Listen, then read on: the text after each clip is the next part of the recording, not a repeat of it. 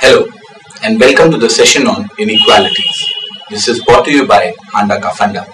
First of all, let us understand the difference between an equation and an inequality. Suppose you have x plus 1 is equal to 4. That means x is equal to 3. This is an example of an equation. For an inequality, it would have been x plus 1 is greater than 3, which would mean that x is greater than 2. If you remember, in the first case you got a unique answer. In the second case you are getting a range. When you get a range, when the equality sign is replaced with a greater than or a less than sign, that is what an inequation is.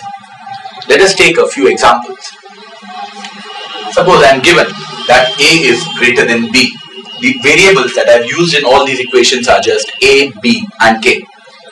The examples are being taken considering that all three of them are positive values. Please remember, the inequalities change when a negative comes into the picture. So, considering that all of them are positive values, a, b and k, if I am given that a is greater than b, then I raise it to any positive part on both sides, the sign of inequality does not change. If I multiply it with the same number on the both sides, or I divide by the same number on both sides, still the inequality sign does not change. Once again, k has to be positive. If I add the same value to both sides, or I subtract the same value from both sides, even then the inequality sign does not change.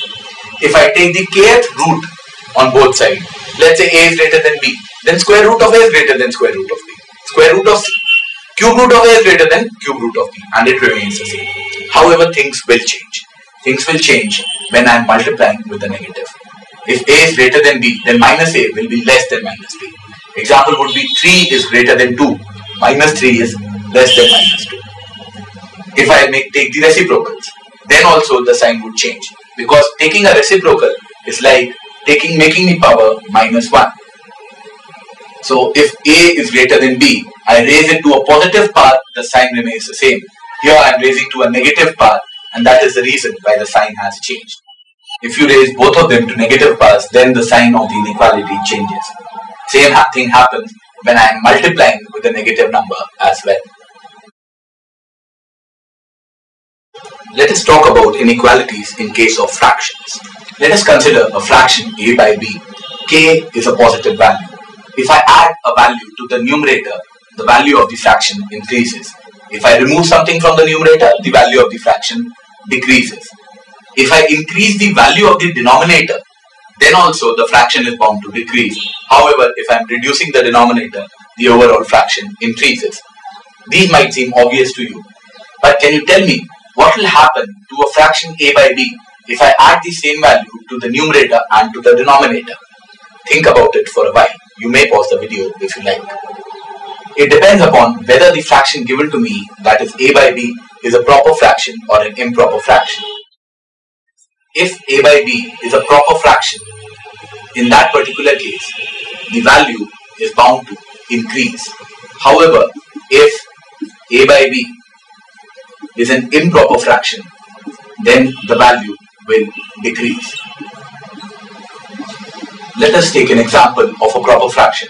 A proper fraction would be something of the sort of 1 by 2, numerator lesser than the denominator. I add 1 to the numerator and 1 to the denominator. This becomes 2 by 3. Repeat the process, 3 by 4. Repeat the process, 5 by 6. So on and so forth. This is 0.5, 0.66, 0.75, 0.83. As you can see, the value is increasing in k. Let's take an improper fraction.